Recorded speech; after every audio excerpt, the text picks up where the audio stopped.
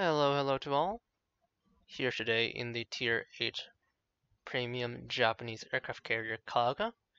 On the map Shards, the mode is Domination, and we're in 8 to 10 matchmaking, which puts us as bottom tier against an enemy Lexington. Enemy team also has a Yamato, Iowa, Massachusetts, Richelieu, and Bismarck. Puerto Rico, Henri IV, Zhao, Smolensk, and Gearing, so single duty matchup. Outside of that, Smolensk obviously irritating to deal with. Puerto Rico, in spite of having worse A than the Alaska, more or less, still thorny for a Tier 8 carrier with Tier 7 aircraft such as myself. And then the Iowa and Massachusetts obviously are targets we want to stay away from. In terms of bullying, we want to bully the Richelieu, the Bismarck, and potentially the Yamato and Zhao should they put themselves into a position to be bullied. Spawning just between B and C. Gonna move myself a bit back on this map, thanks to the fairly medium to small size of Shards, and scout with my rocket planes. There's only one gearing to go after with the rocket planes this time, so they are fairly expendable. So just taking my time, admiring my zeros. Much obliged. I mean, I didn't even drop you a fighter, but okay. I'm gonna take a look. Found the gearing. I have to arm while swinging into the attack, thanks to having only just now seen him. Early hit for just about 3,000. On the first pass, broke his engine. He's not repairing. And he's fairly alone now. Second hit for 7 out of 8 rockets, and almost perfect Kaga rocket strike for 5k and a fire. That will prompt a damage control. And this time I'm gonna pop forward, cover the Grozi with a fighter, and attack the gearing as he enters into B cap. Now he has to know that the Grozi is there since the cap is sticking, and no other ship could get into the cap in time. Surprised the enemy Lexington is not looking for him with his rocket planes, but he appears to have either loaded slowly or just not been ready. So I gave the Grozi a significant hit point lead early, but he needs to be careful of that Puerto Rico. And the gearing torps. Uh-oh. Uh-oh. Looks like he took a torpedo. Yep. He was too bold. So I know he's about here. And that is the end of the story of my Grozi. But 6 planes left. Honestly not worth sticking around, so just gonna evacuate these and relaunch. My Grozi obviously dispatched. American smoke is gonna keep him safe for a while. There's a vulnerable Zhao in a pretty bad spot.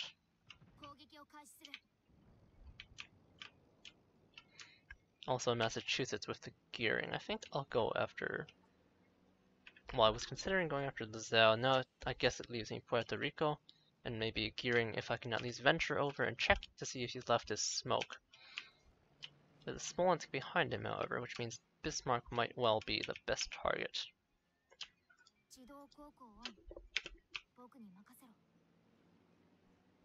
The fact that I'm not detected with my large detection radius on the D4Y Ryuseis suggests to me that he's still in his smoke screen. The Tier 7 Ryusei, of course, is the D4Y3, a later model with a radial engine rather than the inline engine of the D4Y1s and 2s that you find on the Ryuho at Tier 6, carrying the APDBs. This is, of course, also the stock plane of the Shoukaku when you first get her. Circling about, hit the Bismarck with 3 bombs, but failed to score a fire. Someone else scored a fire, and he launched a fighter, so I'm gonna have to be quick about this. Drop the bombs right as it tags onto me. Further 4 hits for another 7,000, not too bad. But even as my allies dispatch the Puerto Rico, we are still down. Or dispatch, not the Puerto Rico, he just repositioned. Dispatch the enemy, let's just say. We are still down quite a bit, lost another ship. Teammates being very, very exceptionally useless. Bismarck continuing to burn from whatever set him alight, but I cannot guarantee that he's going to die. He's still ticking for now.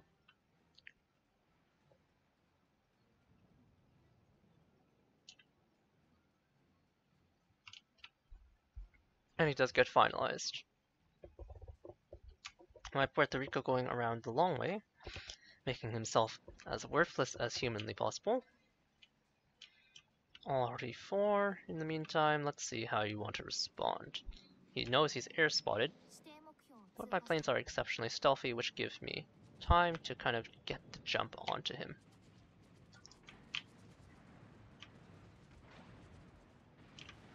Couldn't quite get the lead angle properly, so as a result the one torpedo that does connect is shorted.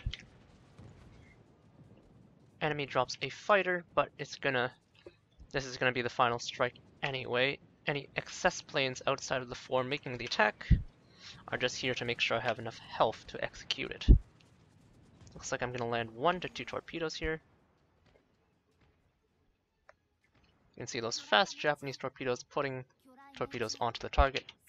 Nice clean 4 torpedo strike, and the Massachusetts finishes them off with another attack. The Iowa is now quite clearly a nice isolated target. Don't want anything to do with that Massachusetts B and Smolensk cluster. We trade back a little bit, but you can see based on the positioning and the map control that we are in a fairly precarious position.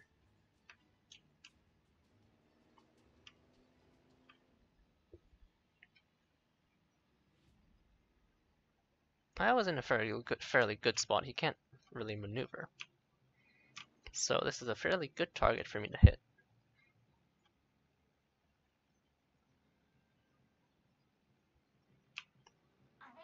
He's fixed his position somewhat, but he's still going to be almost perfectly straight, so I want to take advantage of that moment in time when he's vulnerable. His fighter also just expired from the looks of it. Have to make sure I lead properly. Don't want to end up like that first hit against the Henri IV. He's turning in, which is the proper response, but I led enough to score 2 torpedo hits, touching the intervening Smolensk AA aura, trying to dodge out on flak, but unable to do so. We'll have to drop early. Switch over to high explosive dive bombers, hoping for a flood on that follow-up torpedo strike. And indeed we do score a flood and hit all 3 of the torpedoes that we managed to get into the water. He's healing and he damage controlled. There's a Massachusetts and an Iowa there, so this is going to prompt a slingshot attack. Now I'm going to have to do a little bit of turning, so I'm going to get closer than normal. So use the minimap, steering the minimap, turning. I want a nice straight target, so 4 aircraft to make the attack with the actual package, and 4 to give me an HP buffer on the way in, and we score a fire and 4 bomb hits. There's our first dot onto the Iowa. He's pushing away from the Massachusetts now, only at 17,000 health. My Massachusetts here has been doing a good job actually providing support to my team, and he chunked out the Iowa. Hopefully he can finish him off with the help of my fire. My fire might actually be lethal, in fact, at this point. 1 tick. There we go. I'll put my carrier into the cap.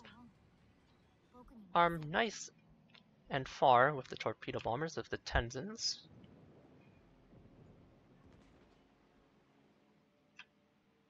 Now Massachusetts does have a 44% torpedo bulge, which makes him unattractive, but he does appear to have turned off his AA for some reason. Unless I am hallucinating. The few AA puffs you do see are from the Smolensk, so I guess he accidentally hit his... I don't even remember what the default hotkey is. P? I think it's P. Might have changed after the sector button, which starts off as tilde. I have mine toggled to V, so this is why I'm less sure, but I think it's P. I might have pressed P by accident and turned off his AA. We got a flood on the first pass on the Massachusetts, in spite of his rather impressive torpedo bulge. So we're going to go after him with the D4Ys, just looking for a follow-up fire. Don't really care about the damage. Continuing to score some decent torpedo damage onto him.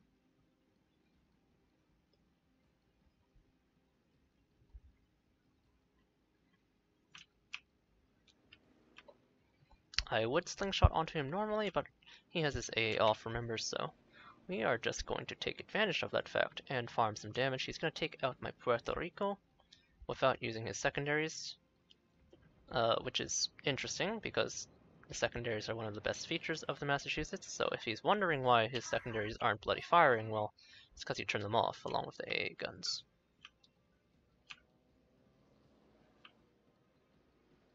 Enemy carrier does drop him a fighter, but we score our fire and 4 bombs, so now we can pull out of there. We have what we came here for. I'm going to try and conserve what boost I can as we approach the Smolensk. Normally there would be an overlapping AA, but again the Mass has his AA off. Smolensk maneuvering pretty heavily, but he has to angle against me and my allies, so we'll see what he prefers to angle against.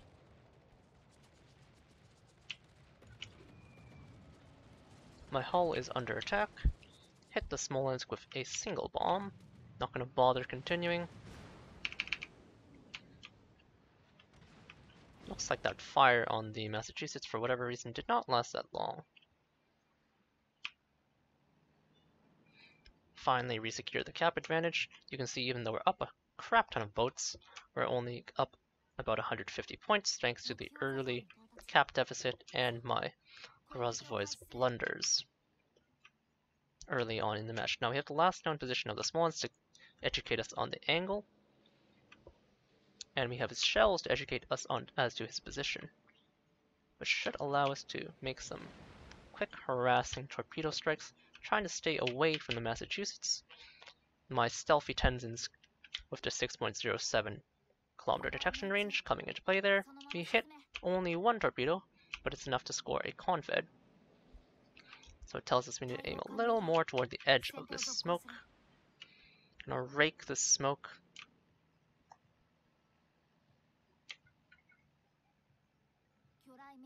Hit him with 2 this time and scored a flood. Oh, overturned a little bit though. Holding down on the air brake to try and correct for that. Relaunch. Let's see if he can deal with this pesky Smolensk. I hit him with another 2 torpedoes, and I dispatched Smolensk in the smoke screen.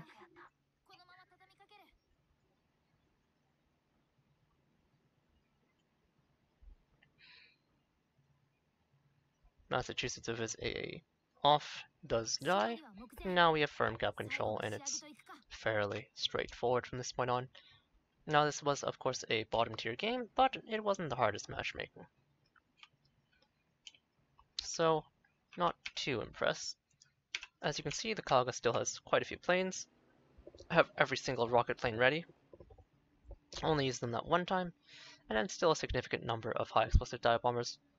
Only the torpedo bomber squadrons are a bit bruised, and even then we still have 26 out of 36, so we only have 1 more dive bomb.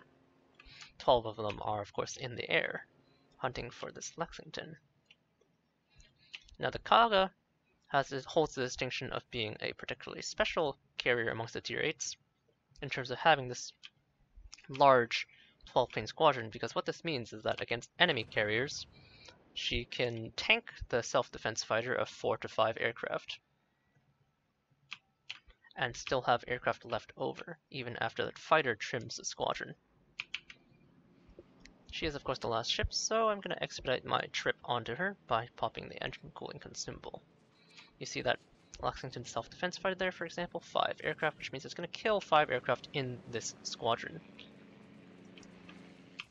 by itself. He's also dropped several self-defense squadrons on himself. Oof. As my allies do dent him. So as a result, I'm unable to demonstrate that, but looks like he might catch a torpedo to the rear, and he does. Nice. Glad I was able to capture that.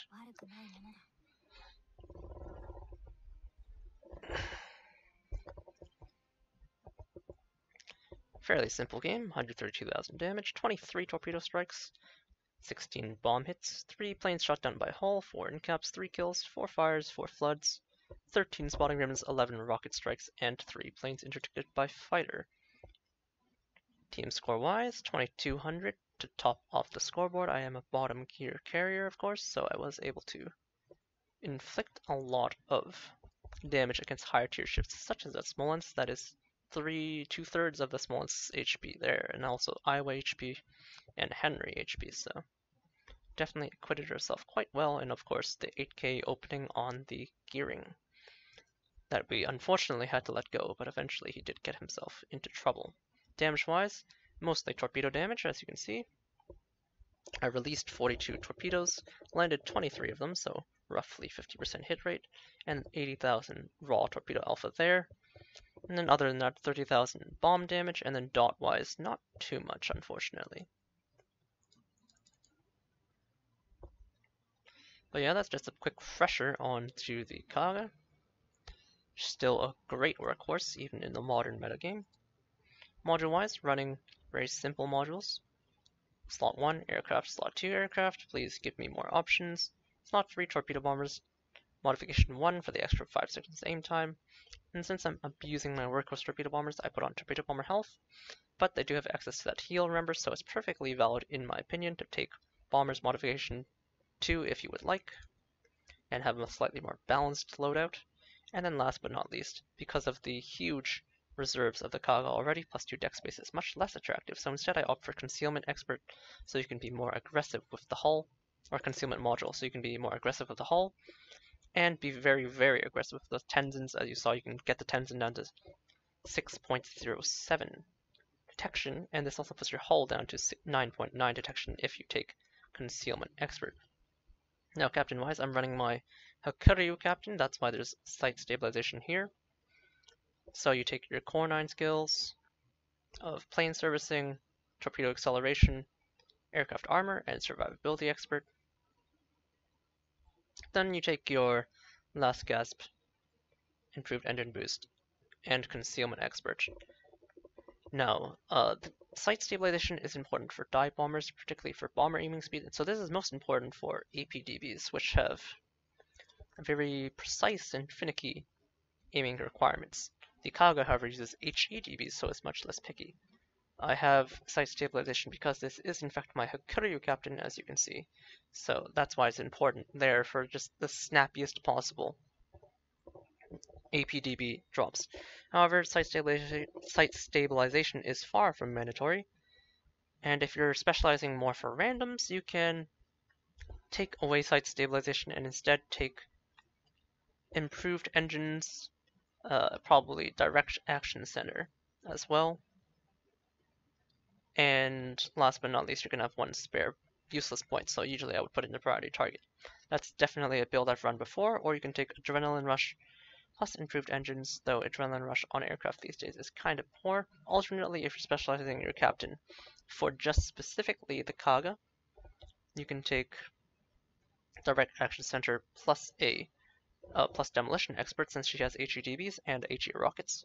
However, I think plane speed is probably better, so I prefer the plane speed into whatever you want to spend your 2 points on. Anyhow, that was just a quick refresher on the Kaga. It's been a little while since I last featured her, so I thought I'd run down a game. I ran another one earlier, unfortunately I apparently had my audio muted, so we're just recasting now. In patch 0.811, this is going to be the last day of 0.811. But anyhow, I hope you enjoyed that bottom tier Kaga match, and I wish you well into the game of patch 0.9. I'll catch you all later. Hope you enjoyed. Cheers.